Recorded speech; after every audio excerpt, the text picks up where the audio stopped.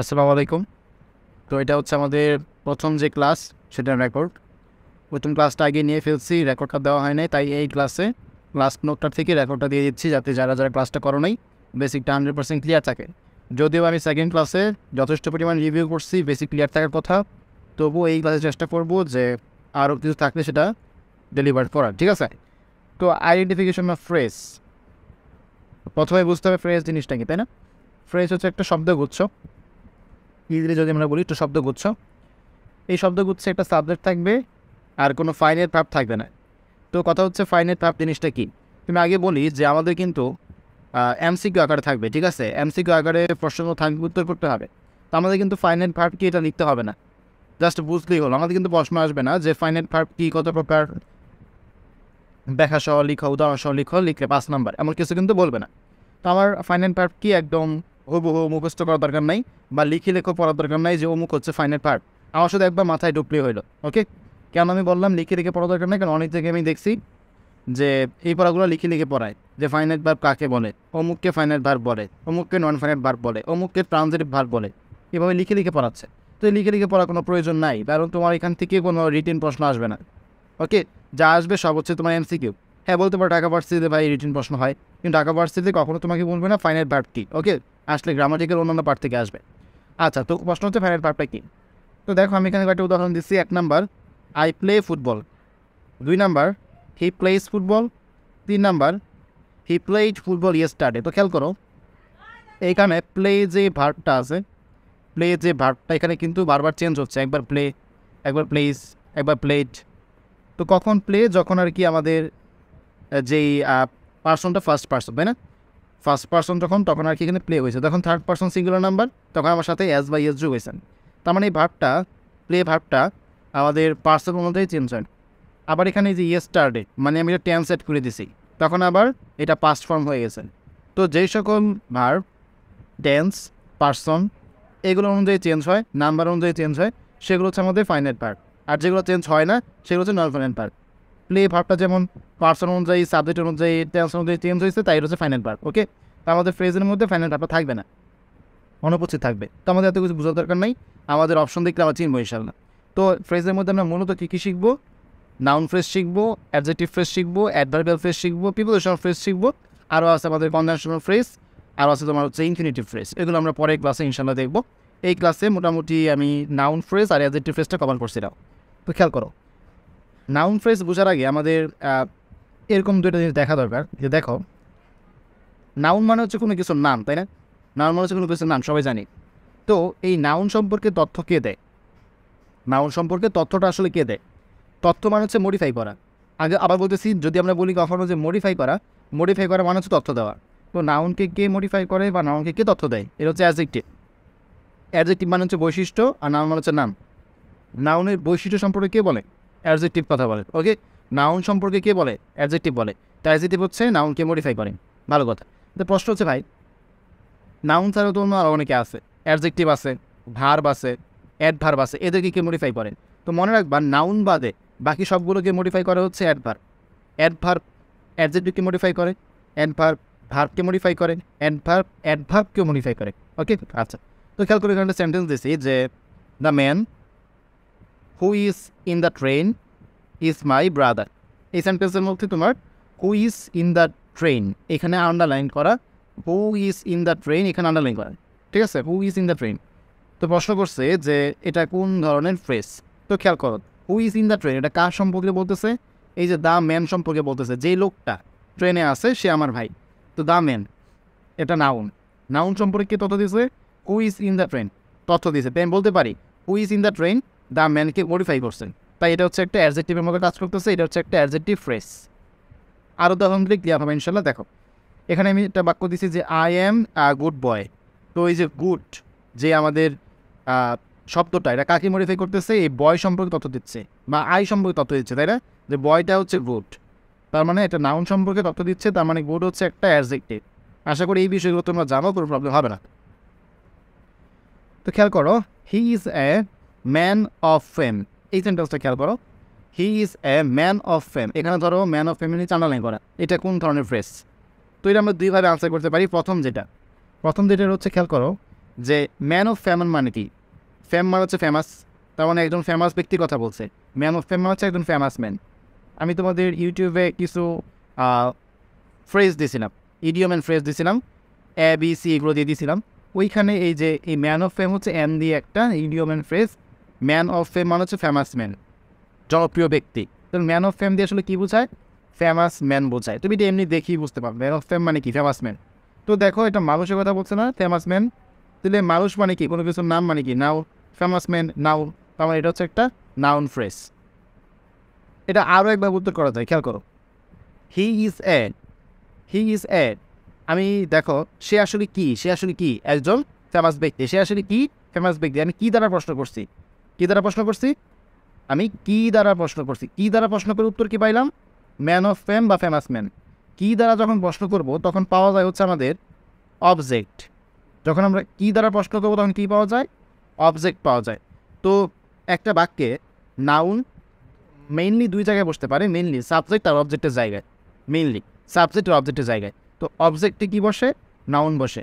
তো দেখো যে হি ইজ এ, আমি বললাম সে একজন ফেমাস ব্যক্তি। সে কি ব্যক্তি? কি দ্বারা প্রশ্ন করছি? তখন উত্তর কী পাইছি?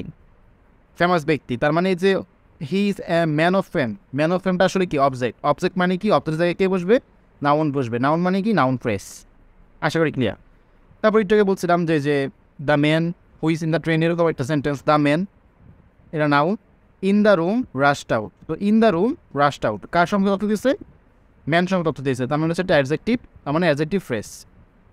ক্লিয়ার হয়ে যায় কথা। আচ্ছা, এরপরে অ্যাডভার্ব দিয়ে আমরা আসলে কী কী বোঝাই? এটা আমি সেকেন্ড ক্লাসে ক্লিয়ার করছিলাম যে অ্যাডভার্ব দিয়ে আমরা মূলত হয়ার দ্বারা প্রশ্ন করলে, হাউ দ্বারা প্রশ্ন করলে, হোয়াই দ্বারা প্রশ্ন করলে, হোয়েন দ্বারা প্রশ্ন করলে। মানে হয়ার মানে কি? কোথায়। এরপর হোয়েন মানে হচ্ছে আমাদের কখন, হোয়াই মানে হচ্ছে কেন, আর হাউ মানে হচ্ছে কীভাবে। এইগুলো দ্বারা প্রশ্ন করলে যে উত্তর পাই, কাকে প্রশ্ন করবো? অবশ্যই ভার্বকে প্রশ্ন করবে। ভার্বকে হয়ার, হোয়েন, হোয়াই, হাউ এগুলো দ্বারা প্রশ্ন করে যে উত্তর পাই সেটা হচ্ছে অ্যাডভার্ব। সেটা হচ্ছে অ্যাডভার্ব। তো খেয়াল করো একটা sentence, he is in the room. আমি প্রশ্ন করলাম সে কোথায়? He is in the room, কোথায়? কোথায় দ্বারা প্রশ্ন করলে উত্তর পাইছি না? In the room. তার মানে এটা হচ্ছে একটা অ্যাডভার্ব। যেহেতু অ্যাডভার্ব একটা ফ্রেজ, তাহলে হচ্ছে অ্যাডভার্বিয়াল ফ্রেজ। যেহেতু এই পুরোটা একটা ফ্রেজ আর অ্যাডভার্বের মতো কাজ করতেছে, তাই এটা কি? Adverbial phrase. ওকে, আচ্ছা। আবার এটা দেখো, হি stood in front of me. আমি প্রশ্ন করলাম হি স্টুড হয়ার, সে কোথায় দাঁড়াইছে? হি স্টুড হয়ার। উত্তর পাইছি না? In front of me. আমি এটা একটা অ্যাডভার্বের মতো কাজ করতেছে, যেহেতু এটা একটা ফ্রেজ তাই হচ্ছে অ্যাডভার্বিয়াল ফ্রেজ। ইজি। তো ওই যেটুকু যে কথাটা বললাম যে একটা নাউন মূলত কোন কোন জায়গায় বসে? সাবজেক্ট আর অবজেক্ট। তো আমরা অবজেক্ট কীভাবে চিনব? অবজেক্ট চিনব হচ্ছে কী দ্বারা প্রশ্ন করে।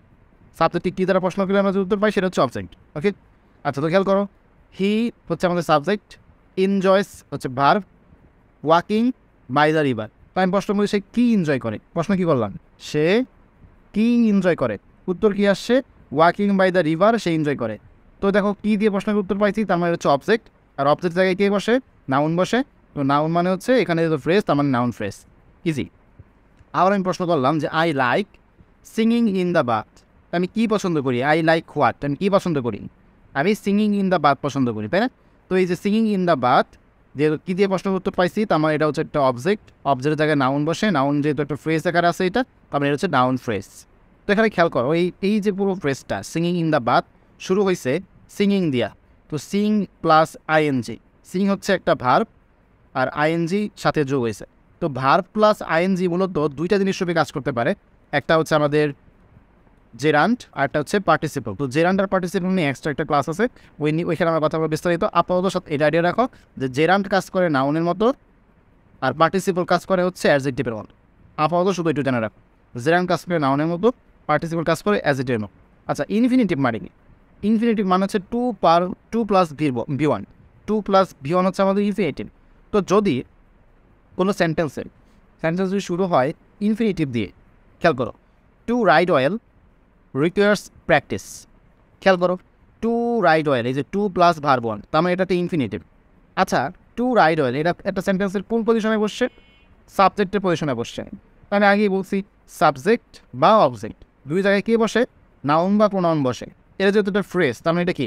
Noun phrase. তাহলে আমি সামারি করতেছি, খেয়াল করো, নাউন মেইনলি দুই জায়গায় বসে, সাবজেক্ট আর অবজেক্টের জায়গায়। তো যদি ইনফিনিটিভ সাবজেক্টের জায়গায় থাকে, ইনফিনিটিভ ফ্রেজ সাবজেক্টের জায়গায় থাকে, যেমন এই যে two right well requires practice, এটা ইনফিনিটিভ ফ্রেজ, এটা সাবজেক্টের জায়গায় আছে। তো সাবজেক্টের জায়গায় কে বসেন? নাউন বা প্রোনাউন বসে। যেহেতু এই জায়গায় পুরো ফ্রেজটা নাউনের মতো কাজ করতেছে, তাই এটা কি নাউন ফ্রেজ। আশা করি ক্লিয়ার, প্রবলেম হবে না আশা করি। আচ্ছা, তো আরেকটা বিষয় যে আমি গ্রুপে একটা ফ্রি ক্লাস নিয়েছিলাম নাউনের উপরে, ওইখানে একটা রুল শিখেছিলাম হচ্ছে প্যাড রুল। প্যাড রুলের পিতে হচ্ছে প্রিপোজিশন, আবার পজিটিভও আছে। পজিটিভ মানে হচ্ছে অধিকার, মাই, হিজ, আওয়ার, এরকম আর কি। তো এতে হচ্ছে আর্টিকেল, বিতে হচ্ছে ডিটারমাইনার। ডিটারমাইনার কোনগুলো? যে ইয়েস, নো, বিভিন্ন সংখ্যা, এগুলো হচ্ছে ডিটারমাইনার। ওকে, তো ওই প্যাড রুলের নিয়মটা কী ছিল? যদি প্যাডের পরে মানে প্রিপোজিশনের পরে বা আর্টিকেলের পরে বা ডিটারমাইনারের পরে যদি একটা শব্দ থাকে, ওয়ান ওয়ার্ড থাকে, সেটা হচ্ছে নাউন। যদি দুইটা শব্দ থাকে তাহলে লাস্টেরটা হচ্ছে নাউন, আগেরটা হচ্ছে অ্যাডজেক্টিভ। যদি তিনটা শব্দ থাকে, সবার লাস্টেরটা নাউন, এর আগেরটা অ্যাডজেক্টিভ, এর আগেরটা অ্যাডভার্ব। একটা উদাহরণ দিই, যদি বলি আই অ্যাম এ বয়, এই যে এ হচ্ছে আর্টিকেল, একটা শব্দ নাউন। তা আমি যদি বলি I am a good boy, তো দেখো এই যে আর্টিকেল, লাস্টের শব্দ নাউন, এর আগেরটা হচ্ছে অ্যাডজেক্টিভ, গুড হচ্ছে অ্যাডজেক্টিভ। আমি যদি বলি I am a very good boy, এই যে এ হচ্ছে অ্যাডজেক্টিভ, সরি এ হচ্ছে আর্টিকেল, বয় হচ্ছে নাউন, গুড হচ্ছে অ্যাডজেক্টিভ, ভেরি হচ্ছে অ্যাডভার্ব। এটা হচ্ছে প্যাড রুল। তো আমরা এই রুলটা চাইলে আমাদের এই ফ্রেজের ক্ষেত্রে ইউজ করতে পারি। যেমন এটা খেয়াল করো, বিপুল is a man of letters, Bipul is a man of letters. এই যে এ হচ্ছে এখানে আমাদের যেই প্যাড রুলের এতে আর্টিকেল, আর এই যে আর্টিকেলের পরে বা প্যাডের পরে একটা ফ্রেজ, এটা হচ্ছে নাউন ফ্রেজ। ওই যে একটা থাকলে নাউন, দুটো থাকলে একটা অ্যাডজেক্টিভ আর টেম্পার, তাহলে একটা যেহেতু আছে তাহলে এটা কি নাউন।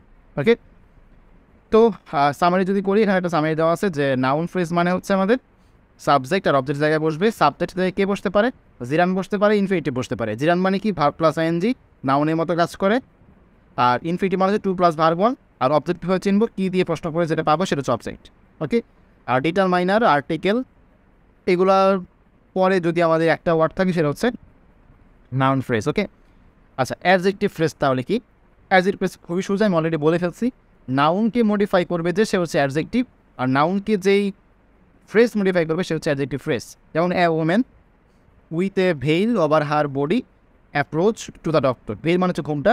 তো দেখো এই যে with a veil over her body, এই যে ফ্রেজটা, এই ফ্রেজটা কাকে মডিফাই করতেছে?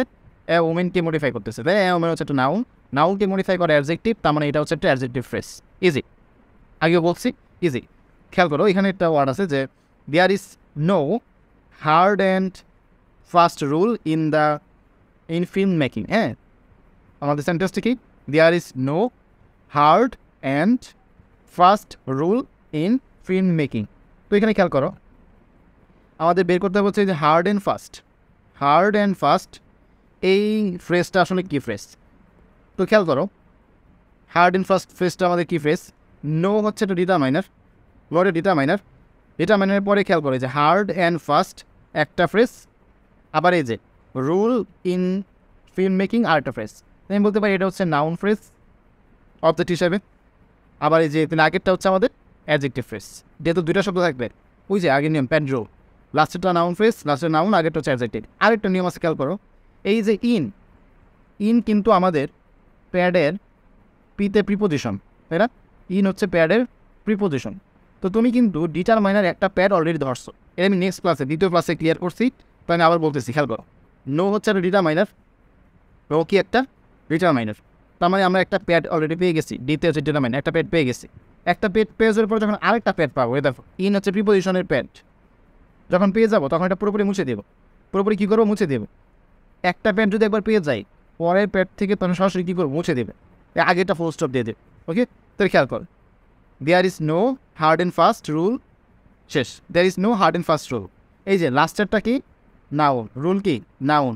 নাউনে গিয়ে বসে অ্যাডজেক্টিভ বসে, তাহলে হার্ড অ্যান্ড ফাস্ট হচ্ছে অ্যাডজেক্টিভ, মানে অ্যাডজেক্টিভ ফ্রেজ। আশা করি বুঝতে পারছো। ওকে, তাহলে এই যে a man in great problems came to me for help, তাহলে ম্যান হচ্ছে আমাদের noun, R in great problems হচ্ছে যে অ্যাডজেক্টিভ ফ্রেজ। কেন? এই যে নাউনকে মডিফাই করছে। তো এই হচ্ছে আমাদের ফার্স্ট ক্লাসে পড়া ছিল। সেকেন্ড ক্লাসে আরও এইগুলো নিয়ে আলোচনা করছি, প্যাড রুল নিয়ে আলোচনা করছি। যাদের আরও একটু মনে হবে যে একটু ডিসকাশন দরকার, সেকেন্ড ক্লাসটা একবার দেখে নেবেন। ওকে।